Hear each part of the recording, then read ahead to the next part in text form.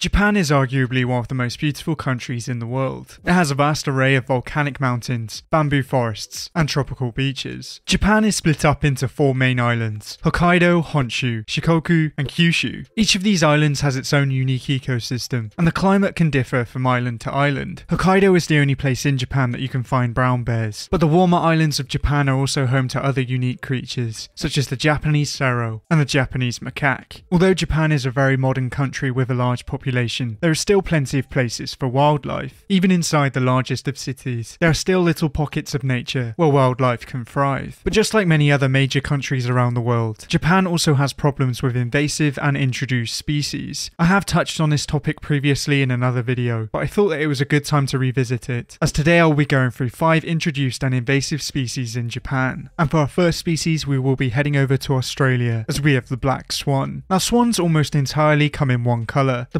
black-necked swan slightly breaks this rule, but the black swan completely breaks it and totally stands out from the crowd. As well as its black coloration, it also has a very striking red bill, and this coloration makes it one of the most interesting swan species out there. As well as being a rather strange large bird, black swan also refers to an unpredictable or unforeseen event, and this is typically one with extreme consequences. This was why in September 2021, after a black swan arrived in Tiananmen Square, it was quickly captured and disappeared. Like all species of swan, the black swan is a water bird and can be found in both salt and fresh waterways. They are normally found in larger areas of water, as they need around 40 meters of clear water to take off. In these wetland areas, they primarily feed on algae and weeds, and to get at this food they use their long neck and plunge their head underwater to feed on the food on the river or lake bed. Occasionally these birds will graze on land, but they are rather clumsy walkers. Although these birds are native to Australia and New Zealand, they can now be found in many other places around the world. They were introduced into Kyoto, Tokyo and Osaka between 1950 and 1960, and the majority of these individuals were escaped captive specimens. As these birds are so striking, they were very popular to have in private collections, and it was only a matter of time before some escaped. There's thought to be around 100 to 10,000 black swans in Japan today, and these swans can have a negative effect on the ecosystem. These black swans compete with other water birds, some of which are endangered. Because swans are also a rather aggressive species, they can often push other birds out of certain habitats, and even take over their nests. This problem won't be going anywhere anytime soon, as their numbers have grown significantly since they were first introduced, and now this bird's numbers may be too large to control. So even though this swan is very beautiful and striking, it can have a negative effect on the native birds. But for our next species, we'll be making the short trip over to East and Southeast Asia, as we have the masked palm civet. Now, civets are a very interesting group of animals. They can often seem very cat-like, but are often a little stockier. The masked palm civet is mostly nocturnal, and spends most of the night looking for fruits, vegetable matter, and seeds. Although these items make up the majority of their diet, they will also take small mammals as well as birds and reptiles. Although the masked palm civet is larger than many other creatures in its area, it does still fall prey to some predators, such as tigers, hawks, and crocodiles. As well as looking out for predators, the masked palm civet also has to look out for human-related threats. These animals are victims of habitat destruction, and they also fall victim to poaching. These civets are widely eaten in southern China and Vietnam, and they are often poached to meet the demand. Because their habitats are also being destroyed, they often wander into farmland, which will usually have a bad outcome for the civet. But as well as being found in other parts of East and Southeast Asia, today this civet can also be found in Japan. As you can see from this footage from Harajuku Station, they are more than happy to mingle in the cities, and have adapted to life in Japan. These animals were deliberately introduced into Japan during World War II, and this was mainly for the use of their fur. The numbers soon got out of control, and they can now be found throughout most of the islands. As the masked palm civets have such a wide diet, they can have a huge negative impact on the ecosystem, both feeding on the native species and also competing with them. The native raccoon dogs are in the same ecological niche, and this often means that they directly compete with each other. They also have a massive negative impact on ground nesting birds, as they're more than happy to take their eggs. So even though they're treated very badly in other parts of the world, they're still not very welcome in Japan. But for our next species, we'll be heading over to North America, as we have the muskrat. Now, the muskrat is a medium-sized semi-aquatic rodent and thrives in freshwater wetlands. They are very efficient swimmers and can swim underwater for up to 17 minutes. Despite their name, they are not members of the genus Rattus and are not closely related to beavers either. Instead, Instead, they are part of the family that includes voles and lemmings, but live very different lives to both of these creatures. Muskrats are very social creatures and live in large territorial families. In their wetland homes, muskrats will eat almost anything. They show a preference towards vegetation, but will also eat snails, mussels, salamanders, crustaceans, and even fish. They're known to eat up to a third of their weight every day, and this means that muskrats are often very busy creatures. Muskrats are often confused with koipus, which look very similar, but are much larger. If you watched my other video on invasive species in Japan, you'll know that koipus are invasive in Japan and have negative effects on their wetland ecosystems. The muskrat has had a very similar impact, but not as disastrous as they are much smaller and are found in much smaller numbers. They were introduced into Japan for their fur before World War II and were released shortly after the war. The first record of naturalization in Japan was in 1947, and their population has grown ever since. They predate on native plants such as the many species of lotus, and they are known to cause damages to riverbanks by building nests. They are once again bad news for the native wetland birds, and because of this it is illegal to transport and keep this species in Japan. So even though these creatures are bad news for the Japanese ecosystem, at least they're not as bad as the koipus. But for our next species, we'll be staying in North America, but more precisely the southeastern United States, as we have the green anole. Now this species is a tree-dwelling anole lizard, and is most commonly found at the edges of subtropical forests. These lizards are known for being very territorial, and like with many other members of their family, they have a colourful flap on their throat, which they use to assert dominance and display to other members of their species. If this display doesn't ward off any would-be rivals, they quickly turn to violence, and these fights can turn very nasty. Adults usually reach a maximum body size of around 7.5 centimeters, making them a relatively small lizard, but this size makes them very nimble and means that they can take down very fast-moving insects. In their natural habitat, most of their threats come in the form of birds, but they're also targeted by other reptiles such as snakes and broad-headed skinks. This reptile was first noticed in Japan during the 1960s and the 1980s. It's thought that these individuals could have been escaped pets, although it's thought that some could have hitchhiked on US military transport during and after World War II. These reptiles have had a massive negative impact on the ecosystem, both by competing with native lizards and also by hunting and causing the extinction of some native insects. This is especially the case on some of the smaller islands of Japan, where the ecosystem is very fragile and can easily be destroyed by such an efficient predator. Because of this, keeping this species is legally restricted, and this lizard's numbers and movements are often monitored. So although they fit in very well in southeastern USA, they are a massive problem in the smaller islands of Japan. But for our final species, we'll be heading to sub-Saharan Africa, as we have the pin-tailed Whydah. Now this bird is a relatively small species of songbird, which is known for the very long tail feathers on the males. These birds are normally around 12 centimeters in length, but the breeding male's tail adds another 20 centimeters onto this length. In the wild, these birds favour grasslands and savannas, but they have proven to be very fond of urban areas, and often venture into parks and people's gardens. Although they may not look very similar, the pin-tailed Whydah and the common cuckoo have a lot in common. These birds are both brood parasites, which means that they lay their eggs in other birds' nests, and leave it to other birds to look after their young. The pin-tailed Whydah tends to target the nests of waxbills, and their young looks very similar to the young of these waxbills. But because the males are so striking, they're often kept as cage birds, and it's thought this is how they got into Japan. They were first seen in Japan in the 1970s, but have only been found in very small numbers. It's possible that they could have a negative effect on the ecosystem, mostly through being a brood parasite and making other birds look after their young. They could also have a negative effect on agriculture, as they mostly feed on seeds and grains, and would happily feed in many farms across Japan. But so far, as they're found in such small numbers, they're not really seen as invasive, as they haven't been seen in Tokyo since the 1990s, and even though these birds are very beautiful, they don't belong in Japan. If you know of any other creatures that can make it on this list, then let me know down in the comments below. But thanks for watching, I hope you enjoyed. If you liked it, please leave a like and subscribe if you want to see more videos like these. But until next time, goodbye.